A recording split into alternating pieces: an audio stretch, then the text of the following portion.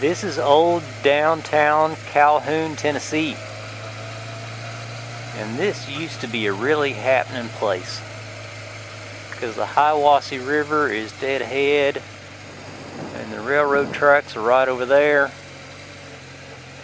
And this was important before Charleston or Cleveland was important. This was a town a long time really before Cleveland, because it was kind of like the last place you got to before you headed into Cherokee Nation.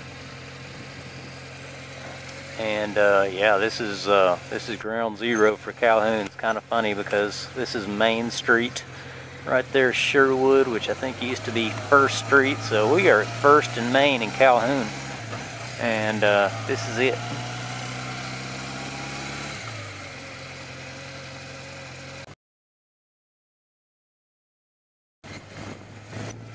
That is the Cleveland train station.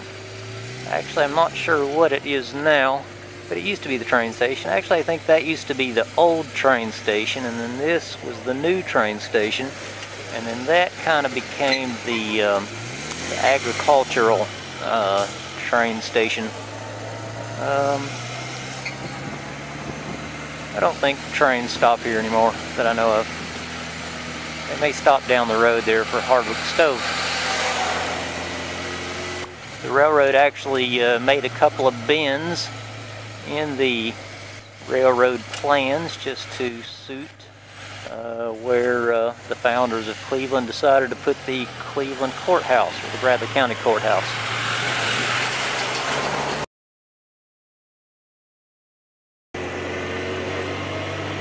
I'm in an area to the south side of Bradley County called Flint Springs.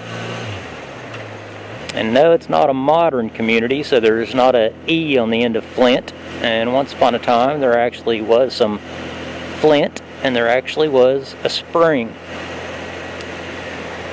And this place was its own community.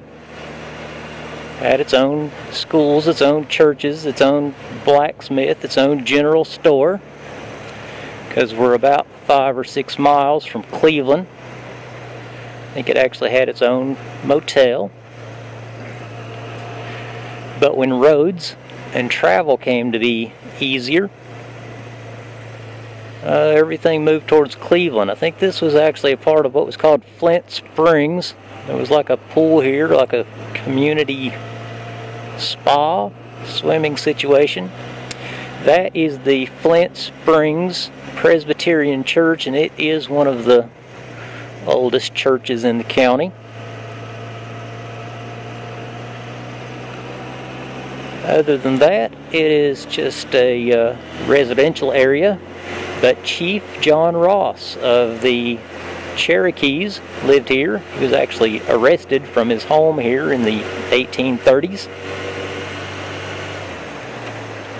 There was a Cherokee mission here before this was called Tennessee or Bradley County.